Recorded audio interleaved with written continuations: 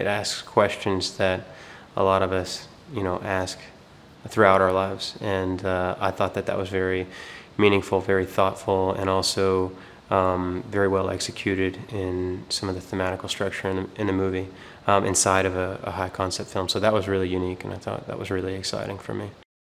Some of the qualities that I admire about Christopher are his transparency and how he's really analytical, and he's not trying to hide anything, and I think he really wants to know the truth. And then also I think he's the central, I don't know if I'd say the central metaphor, but he's kind of the vehicle for that central theme that, whether or not we should be good or we should be bad in life, or whether it matters if you're just going to die in the end anyway.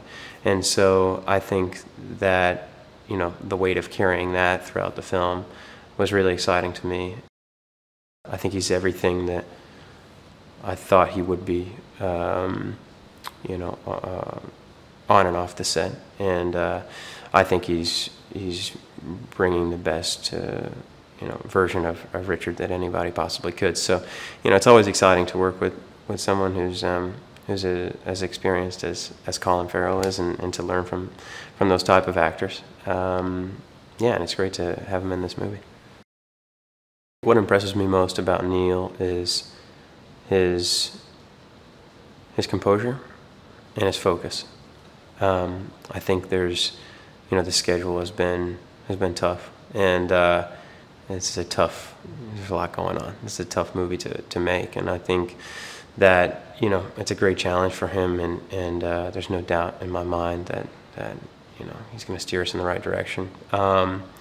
And yeah, and I love his, he always gives really great analogies when he's directing. So I think even yesterday it was like, I can't remember exactly what he said, but he gave me a great anecdote, and it's like that for every scene. He always comes up with something that you can connect to, and I think really great directors, know how to do that. And I would, and so I think he's very unique and special in that way. The blue is basically a syrup that is mandatory for each crew member to take every day. That is said to be an enzyme, or is said to contain vitamins that you need. But in actuality, the blue also contains some type of sedative, to suppress emotions, your sex drive, aggression.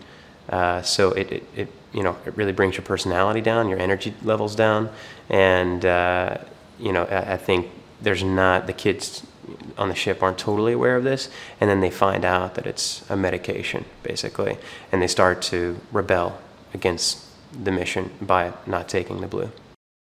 We all spent quite a bit of time before we started shooting together, which I was only here a week before we started shooting, I think, or a week and a half before we started shooting. But I think we were, the crew, all the cast and some of the crew, we were hanging out every day, trying to grab dinner or trying to do things together, which was, I think, really essential to, because once you move into production, things start moving so fast, and it's really hard to find that outside of work. So, yeah, everybody did a really good job of making sure that happened.